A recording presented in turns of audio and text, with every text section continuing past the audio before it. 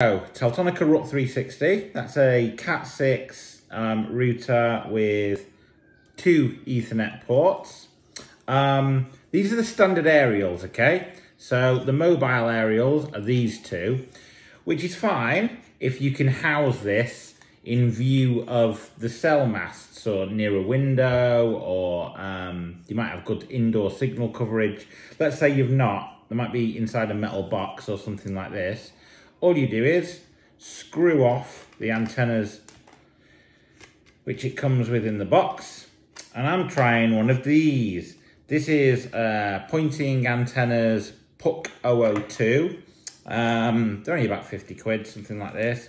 And basically, you just screw these two in here in place of the mobile.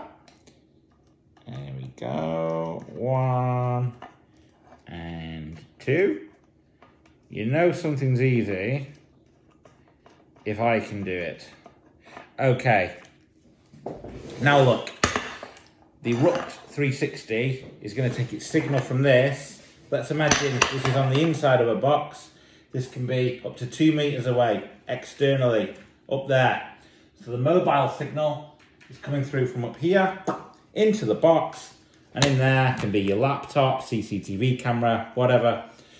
And whether it's with the external antenna or the standard antennas, multi-network KeySIM inside, Vodafone, O2, EE and 3 on one SIM.